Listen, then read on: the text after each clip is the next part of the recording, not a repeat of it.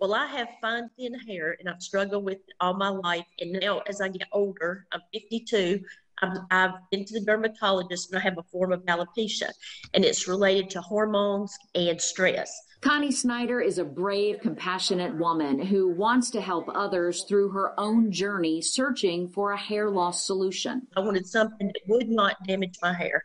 You know, if it was going to damage my hair, it's not for me. Clip-in extensions, glue-in extensions, they're going to pull on my fine hair, and I did not want that. That's why Connie is trying to find out if thin, thick hair topper is a deal or a dud.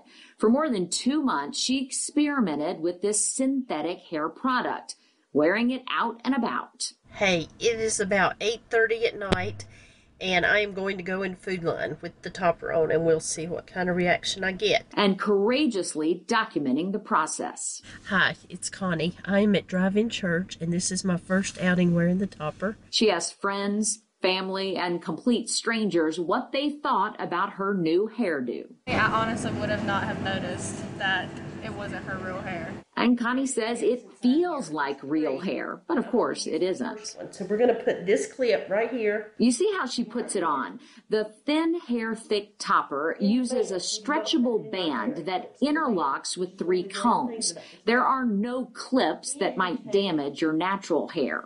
Your band, and you put it underneath. It wasn't immediate, but Connie says it also wasn't that hard to get the hang of putting on the topper.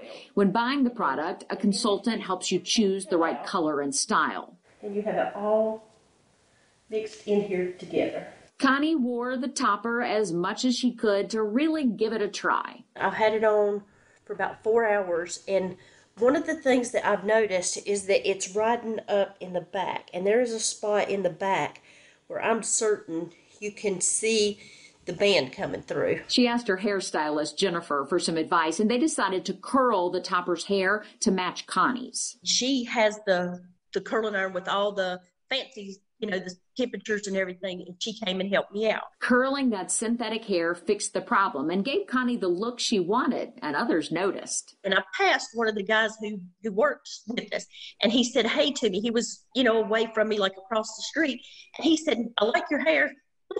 And I thought that was really sweet because he didn't know. Her husband likes it too, but Connie wants to make sure you understand something. It's not the first time is not going to come out model worthy.